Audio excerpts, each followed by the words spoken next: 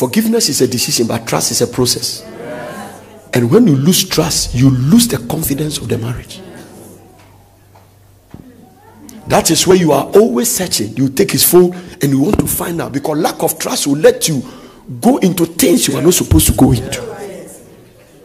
And if you're a married man and you lose the trust, work hard to bring it back. Don't force. You have to trust me. What is that? No. Do things. Work it hard. Come back home early. If possible, don't put a password on your phone. Do everything to work the trust to come back. You have broken trust, and then you come home late. And then when you have a call, you go and listen to her at the toilet. You are not working on the trust. And then you are forced, you have to trust me, No. It doesn't work that way. And don't deceive yourself to think that when you break your marriage, there is no guarantee the next one will work.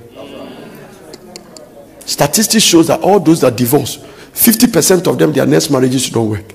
The reason is because the same demons run away, you face them. All women are the same. At a point, you frustrate yourself. So stay with this one and work on it.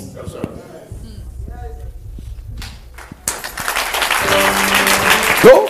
So when you are courting, they put you by the wall, they are trying to kiss you. Tell him, say, boy, take your time. Touch your body and say, I know you have heated, but take your time. And tell him that this thing will affect us.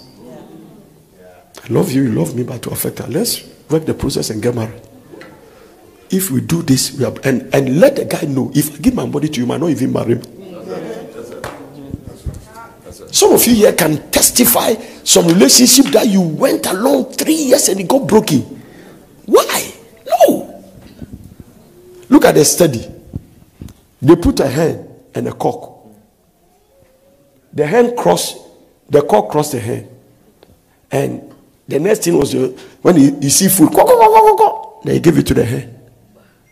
He didn't mind the hen for about 2 hours. 1 hour. Then they brought a new hen. He jumped on it and crossed it. They brought another new hen. They brought on it. So they found out that men love varieties. It's inside them. That is why without the Bible, you cannot suppress that thing. It's Adamic nature.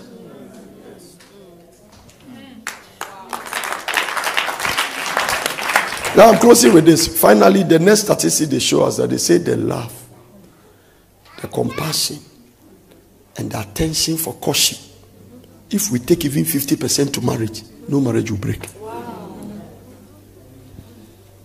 When men are chasing girls, the attention, the sacrifice.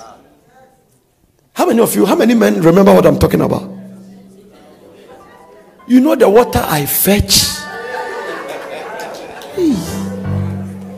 12 midnight, this guy is going to distribute water. Where mommy was living, there was no water. The pipe was not flowing. Where I was, pipe 24 hours. My car there, now pay. Oh, Jesus. It was a water tanker. I realized that sometimes, can you pick a bottle of water from the fridge? I said, oh, is that short here? Pick it. But I was fetching water and driving 3 hours, 2 hours. There is another key to you have to learn in marriage. When you see somebody is taking you for granted, it means that you have been there for the person. Yes, sir. Yes. Encourage yourself. Pastor Joe catch what I said, the rest of you didn't catch it. So don't take it negatively. That's right. The taking for granted is a sign that you have been very faithful. Wow. Because people only take you for granted when you have been there for them. When you are always there for them.